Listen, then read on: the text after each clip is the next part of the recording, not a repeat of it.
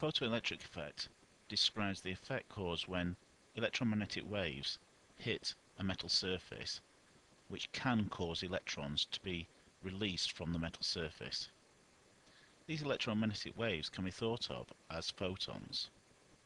Photons are small packets of energy which hit the metal surface. Each one has the potential of releasing an electron. If we decrease the wavelength of these photons, this has the effect of increasing its frequency, which also has the effect of increasing the energy of these photons. You will notice that as we get to a certain point, electrons start to be released from the metal surface. As I continue to increase their energy, the electron's energy also increases.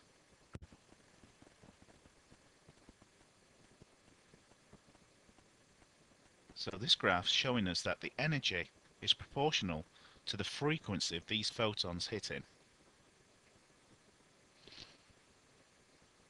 If we gradually decrease the energy of the incoming photons, there is one point where the electrons stop being emitted.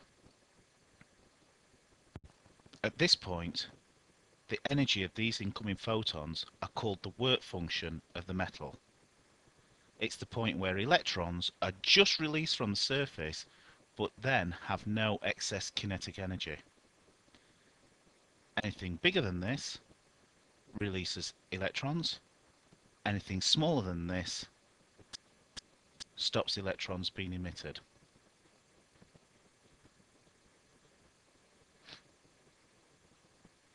Different metals have different threshold frequencies.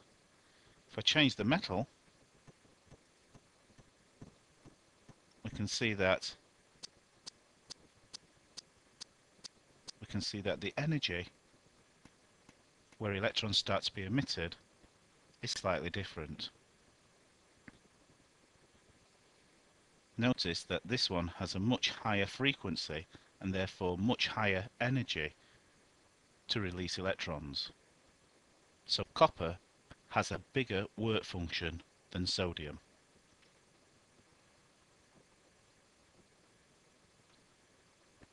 If I change the intensity of our incoming photons, we can see that this has the effect of increasing the number of photons hitting the surface, which also increases the number of electrons being released from the metal surface.